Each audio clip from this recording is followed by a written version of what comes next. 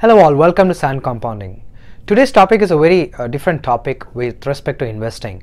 We are recently hearing a lot about the space trend, rockets. There are companies that are coming into the horizon with space ventures, and a lot of books are being released. So I wanted to just delve a little bit into this topic.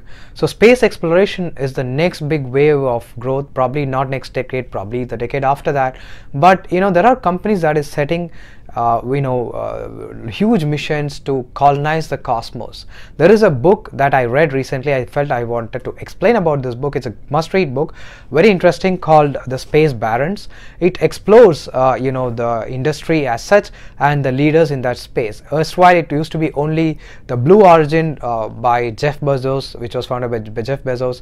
Then there is SpaceX, driven by and founded by Elon Musk, and now there is a new player in the industry who recently got listed with its IPO. It's Virgin Galactic. That's by Richard Branson. So all three visionary leaders, they have their own companies and firms identified for space exploration.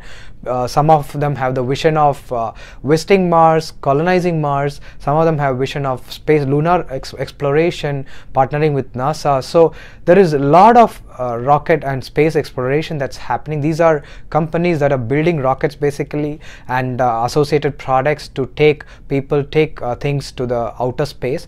And their vision is to to explore the cosmos, to colonize the cosmos. And these great players, let's really see how it will all turn up. We don't know. It's a very niche area. It's a black box today.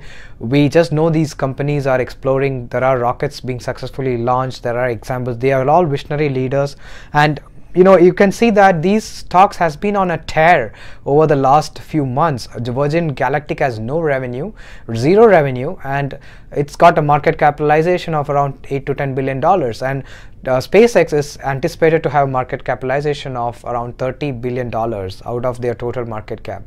And we don't know what Blue Origin has, but it's a wait and watch game. But this book is a very interesting book. It's a must read, and there are many other books that you can search for to understand the space exploration space. Hope this was useful. Thank you.